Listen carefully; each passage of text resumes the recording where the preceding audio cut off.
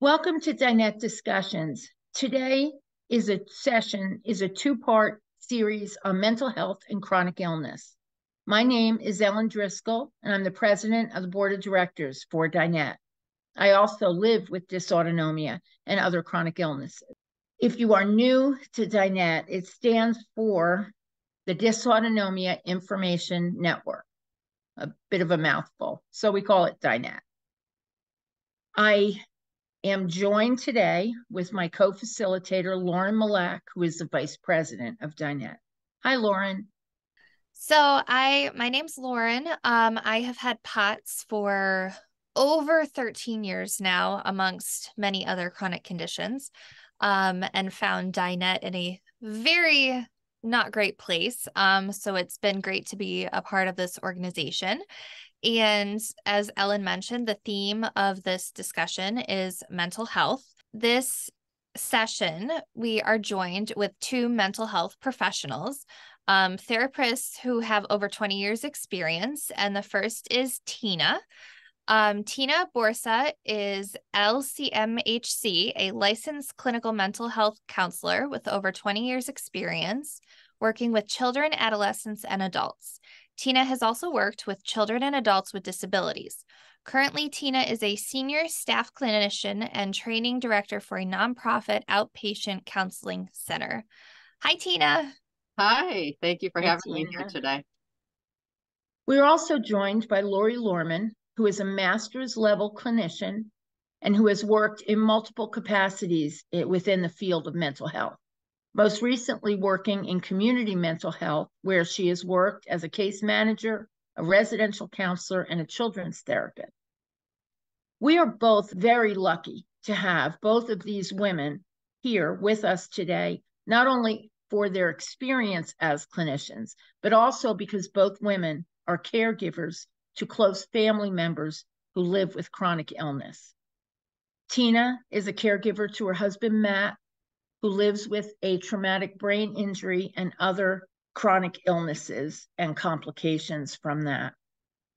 Lori is a caregiver to her 36-year-old daughter, who was diagnosed at the age of 13 with a brain tumor and has lived with many different chronic illnesses that have resulted not just from the original illness, but also from the many treatments that she had to have as a result of that. Full disclosure, Lori is also my sister, so she has had a front row seat to my learning to live with dysautonomia and all the things that I have gone through since being diagnosed many years ago now. So welcome, and thank you both for joining us and giving us your time and your expertise and sharing your personal story.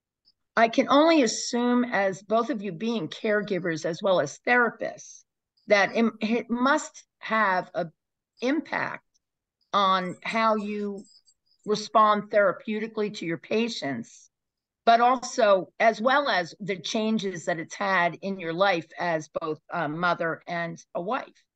Can, Tina, you want to start with how that's changed Sure. you? Yeah, I think that one of the things in my career that I've had to be cautious of is the clients that come to me, what issues they might have. Usually, if there is a cancer diagnosis and they're coming for therapy around everything that encompasses, I tend to say that client would not be a good fit for me. I think another therapist might be better suited because I think that it would bring up a lot of personal stuff and I wouldn't be able to be truly present for the client. Oh, that makes sense. That's interesting. How about you, Lori? What do you think the impact's been for you? I agree with Tina. At the same time, I think sometimes, and it actually happened to me just the other day that I had a client, an adult who was just recently diagnosed with glioblastoma, which is a pretty deadly brain tumor. And there is, countertransference when that happens, as Tina mentioned. At the same time, I feel that who better to be empathic about that than we are, Tina and myself, because we don't just know about it from a clinical professional sense, but we know the devastation that a person feels in dealing with that kind of diagnosis. So, Right. So it's a challenge, but I think it's worth it, to be in that position. It's probably I would imagine it's a big benefit to the patient, but it's probably comes at a great cost to the two of you to have clients that are going through similar things to what you're experiencing or what your loved one is. So let me ask now about some of the clinical aspects of it. Can you explain the different types of depression that exist? I know that there's a high level of depression that comes with chronic illness. And we've heard a lot of terms like situational depression versus chronic depression. Is there one, can you explain the difference? And is there one that is more common for people with chronic illness? Lori, do you want to start with that?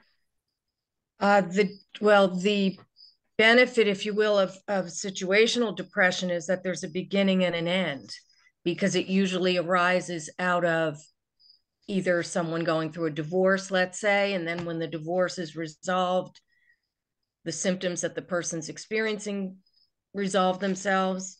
Whereas a clinical depression has a greater level of hopelessness that goes along with it, and symptoms that are pretty profound that have a biological component as well as a psychological component. So I think it's actually more difficult to treat clinical, true major depressive, especially if it becomes a chronic condition, than situational.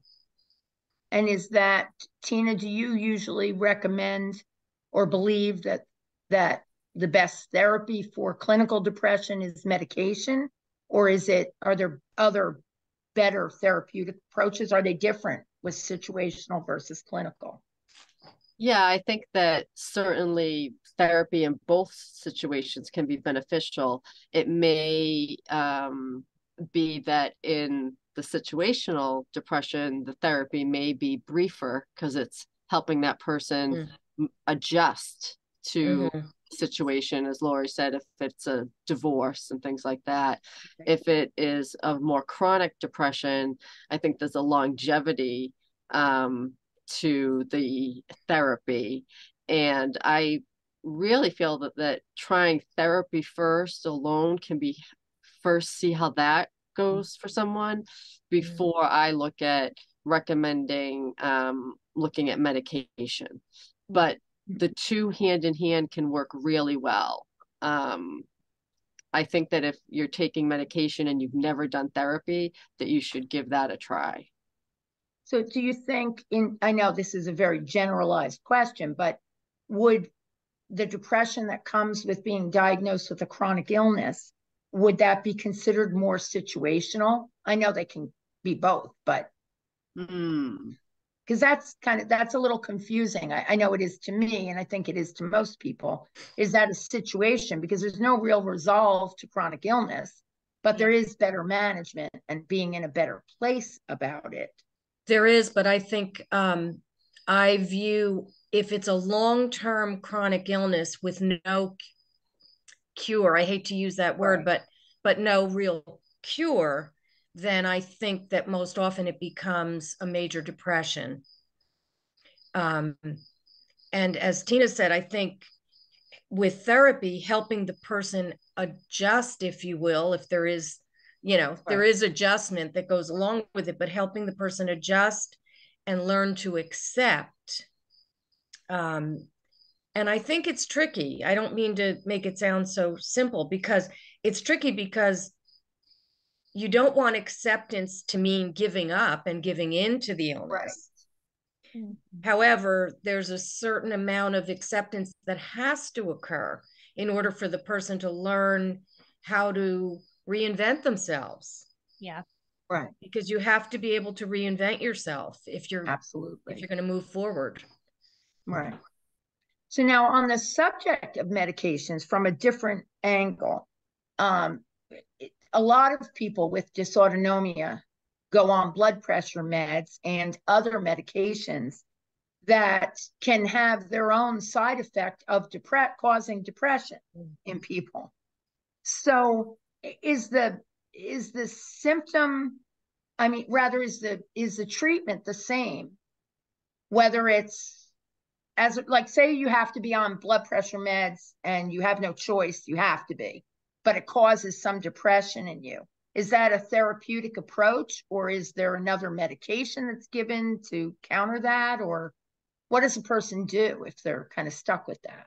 Yeah, I think that definitely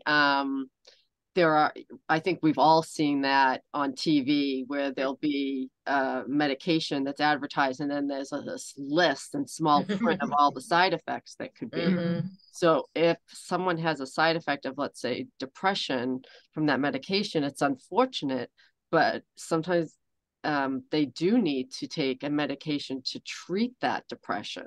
It may not be depending on the severity of the side effect of depression, it may not need to be a high dose, but it is something that's unfortunate with side effects. Right. Especially with blood pressure meds, I know have a lot of side effects like that.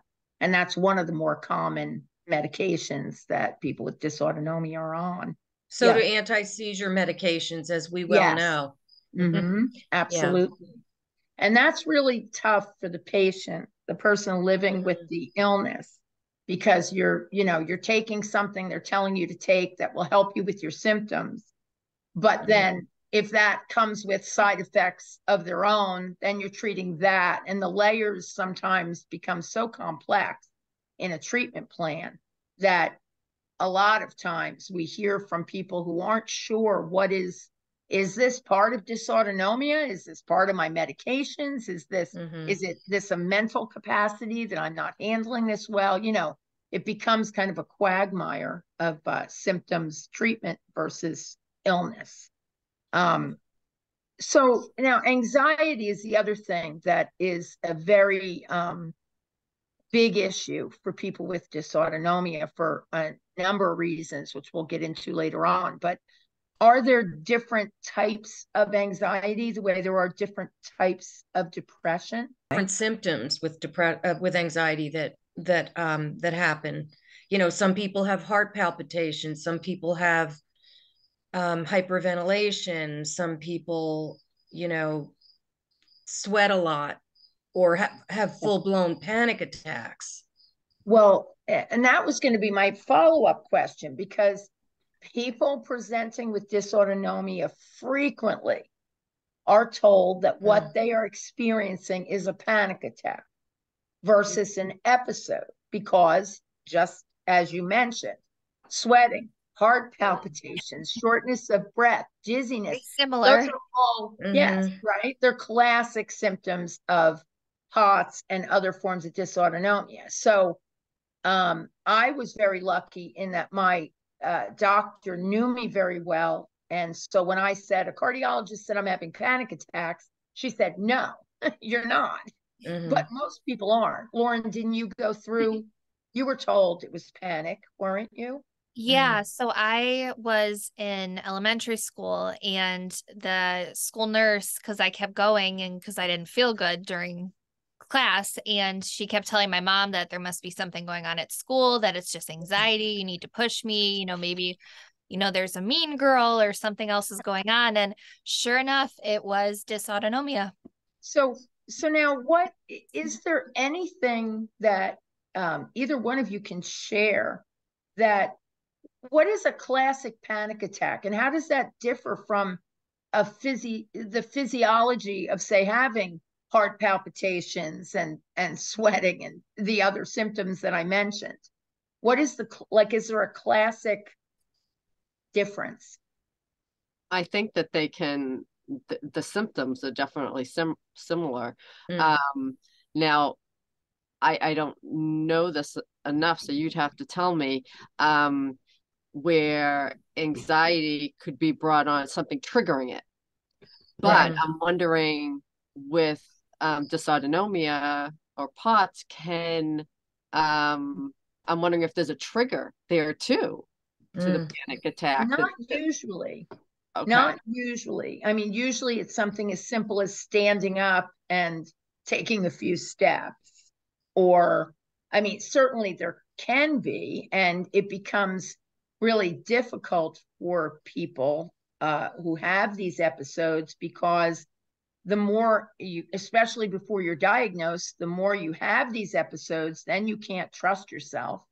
So then you do become very anxious about going out in public, being alone when you're out, because you're afraid something's going to happen to you and you won't be able to help yourself.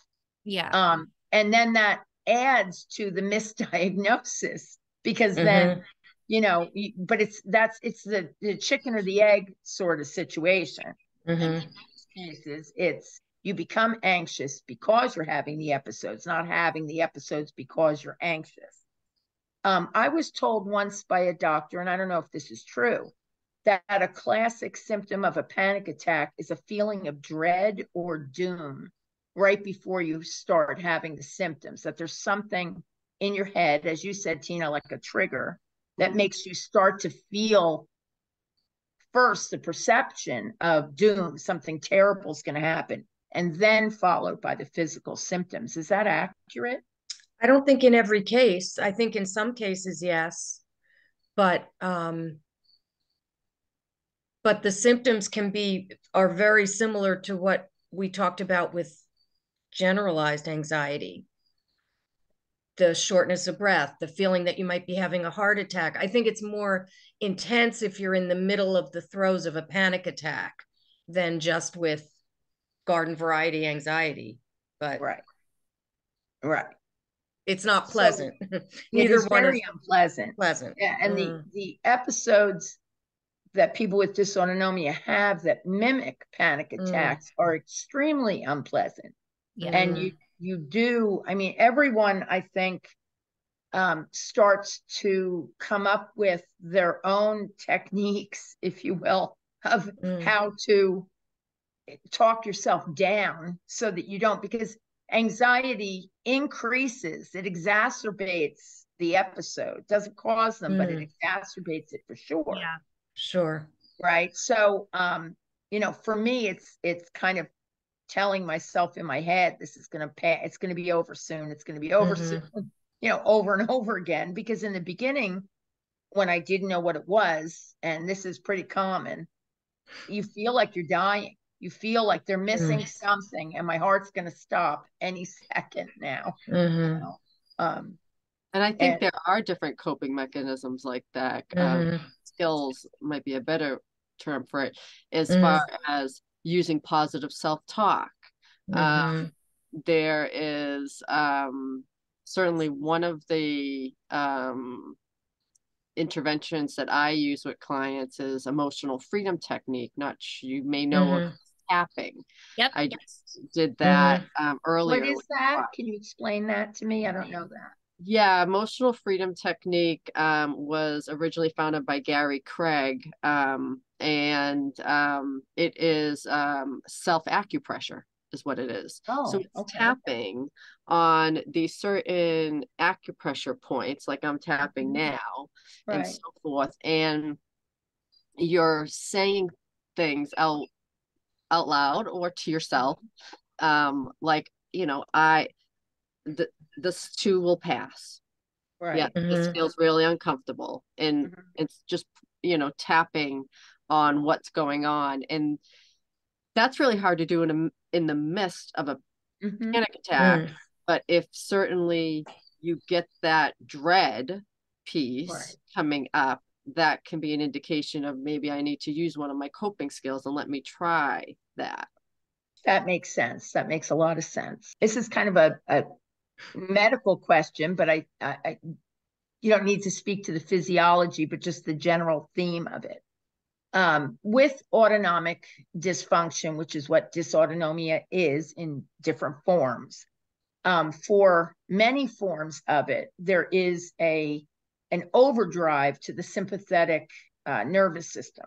So there's a big release of norepinephrine that happens inside our bodies, which causes the fight or flight to go through the roof. And that is the feeling, is that, you know, a bear is coming at us ready to eat us. That's the sensation. And we have all the symptoms that go along with that. So I'm curious as to what effect, if any, this can have on a person's general anxiety level. In other words, if you're always operating or frequently operating with this heightened fight or flight thing going on in your body, can that actually cause anxiety or depression, even for that matter? I think it's similar to people who suffer from PTSD, who are always in fight or flight mode, because they're always on alert to disaster, if you will, right? So if it's someone who suffers from any kind of a chronic condition that's scary, because you don't know if you're going to fall down, you don't know if you're, you know, going to crash a car, I would assume, if you're having an episode behind the wheel. You're always in fight or flight mode, in a sense. Right. So I think that it goes hand in hand with depression, because just that realization of that limitation on your life, especially, you know, for someone, Lauren, like, you know, someone young, right? Not to minimize your struggle, Ellen, but I mean, no, I think but it's true for someone who's young to kind of have that hanging over your head is very debilitating. Yeah. Just very debilitating. Yeah. Ellen and I had a long discussion a week or two ago talking about how age plays, you know, a big part of it. Not that one is better or worse, but she got diagnosed at a very different time of life than I did. And how finding your identity is very different after having, you know, a job and a career versus still being in school and trying to just start to get that independence. And it's a big difference. And again, one's not better than the other, but it's a different set of struggles that you go through. Yeah, I actually think I actually think one is better than the other.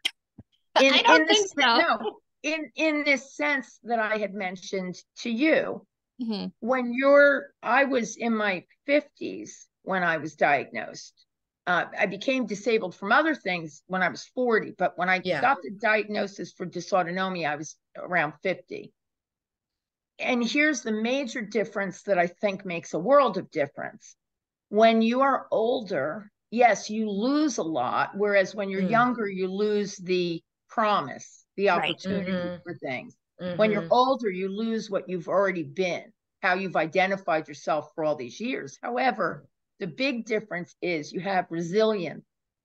You've lived long enough as an older person to know, you know, that you can get through this, that life changes all the time, that this, you know, and at 50, I already knew that I didn't expect my health to decline like that, but I did know that there were going to be a lot of limitations on my life as I grew older. That naturally happens. Where when you're your age, 12, that you were when you were diagnosed, my niece, Lori's daughter, was 13. It's you're being robbed, and you don't have the ability to know, oh, I can get through this. I can just reinvent myself again. Don't you, Tina, don't you think if Matt were much younger, you've worked with adolescents, so you must see that a lot, that difference. Yeah, I think like Matt was diagnosed in his 20s. With ogliodendroglioma tumor, and I feel like it certainly stunted a period of time, obviously, when he was going through the brain surgery and the treatments and all of that, but he he had a miraculous kind of recovery, and the cancer didn't go away, but he returned to really fully functioning for the most part, and was able to, work then as an engineer and everything, which is different than where he is now, and isn't able to do that. But when I think sometimes, how it comes up on your phone, memories. Yes. And I look back at the years, it can be sad sometimes. Sometimes I purposely click on him, because I'll look back at how functional he was in his younger years. And then I see the decline, like he can't hike anymore, or he can't ride a bike anymore. And and that's one of the things that's very hard as a patient. And I appreciate hearing from the two of you, because I think as people living with the illness, you don't always realize the impact it has on the loved ones who are caring for you. You feel the sadness for yourself. We've talked about this. Lauren and I have talked about this regarding her mom, who was at home with her in the initial time, and her mother's ability to, or her struggle to probably allow Lauren to become more independent now, because that was all taken away, as like what happened with Jessica, with Lori's daughter. Just at a point when she should have been becoming more independent, she suddenly became fully dependent. Yeah. It's been a challenge, growing up. As a kid, you are dependent on your parents, but I became so much more because she was my advocate, and she was the one taking me to appointments and keeping my medical records and all this. And I actually, due to that, developed separation anxiety for a while, because nobody else understood it. Nobody else knew what I was going through. And very slowly having to kind of find my own way in little bits of independence. It's a challenge, but it's something that I've slowly been able to gain back. And sadly, some people my age aren't even able to do that, which I think would be incredibly challenging. And Ellen and I were saying, I can't imagine not having that support system. I'm very grateful that I did, because I think that's helped tremendously. But to people who don't have that, that's where organizations and talking to people who know what you're going through really, really come in handy, because you need somebody. I mean, you lose so many people through that process anyway, that it's just a very unfortunate thing that it is important to have that support. Well, and I just want to add one thing there, that as a caregiver, I think it's also incredibly difficult. I know Tina and I have talked about this, and I'm sure if I spoke to your mom, Lauren, she would understand. She could relate to this. You want to help the person. You want to be there for them. At the same time, you don't mean to enable them, but it's a natural process that happens, because you don't know where to draw the line between the help that somebody really needs. I mean, for instance, I've seen Tina's husband get annoyed with her when she tries to help him. I've seen my own daughter countless times get very annoyed with me when I try to help her. She complains to me. But I don't know the line between when she needs help sometimes and when she can handle it on her own.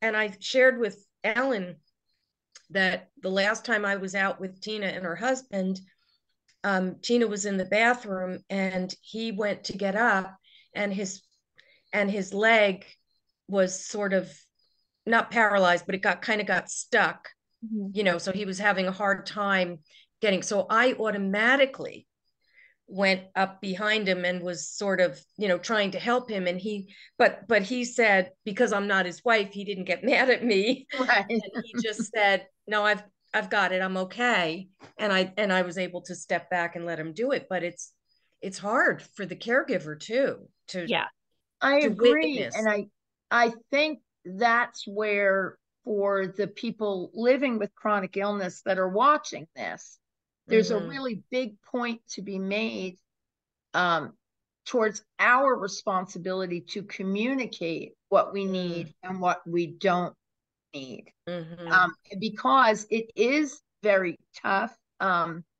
My husband from time to time has needed caregiving with some of the chronic illnesses that he has. So I've kind of been on both sides of it. And it is really difficult to know what to do for a person and when to pull back, or when to push them to take care of themselves more, or when they really need you. So as people living with the chronic illness, you know, we need to learn how to not just get annoyed when somebody tries to help us, but explain what it is. When you do that, Mom, for instance, it makes me feel like a baby. It embarrasses me in front of people. Whatever it is, I think we need to do more than just say, no, I don't need your help, you know, because that doesn't, you know, or complaining that they're not doing enough.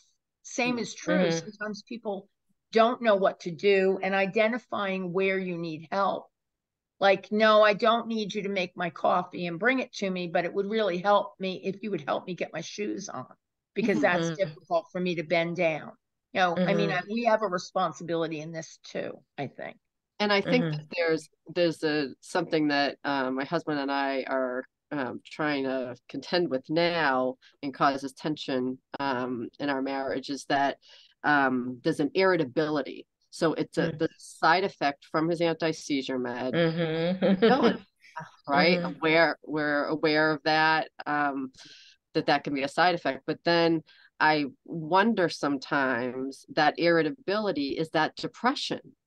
And it gets really complicated, like we were talking earlier about the anxiety piece.